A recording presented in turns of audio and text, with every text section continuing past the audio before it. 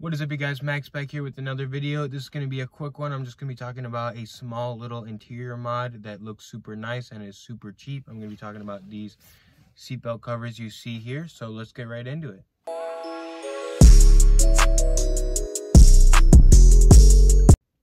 So even though this seems like something extremely small, I've noticed that it actually makes a big difference, especially with other people that get in my car for the first time. They notice it immediately, and I believe I got these ones for $12 or $13. I think I got them off of eBay, and it's just something that people really notice when they get in your car, and I feel like it gives it a certain feel that otherwise it would not have. And there are a few other benefits to it, like it is very comfortable when you are just getting in the car. I mean, it's sort of like a little shoulder pad. You feel a little extra secure. I know it doesn't seem like much, but I definitely have enjoyed having it, and it doesn't rub or anything like that.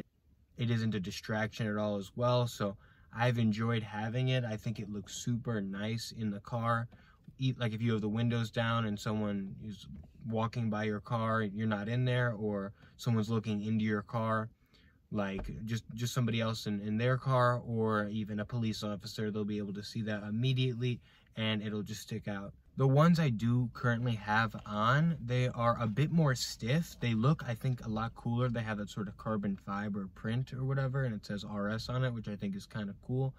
But I did have some other ones that I got. It was a long story. I ended up getting two pairs. I got these ones, and then I got a black and yellow one that just says Camaro on it. Those are a lot softer, so you can kind of look at the material and decide which you like more. These are the ones I have on are not as, I guess you could say, comfortable or soft, but at the same time, like it doesn't really, I don't really feel it, and I'm never thinking that I want to put on the quote unquote softer ones. But I would just say, if you're going to buy these, just be careful. Just try to buy the ones that you think look the best, but also are going to feel the best for you. I'm probably just going to end up putting the black and yellow ones in the back seat or something like that. I'll show you guys what those look like.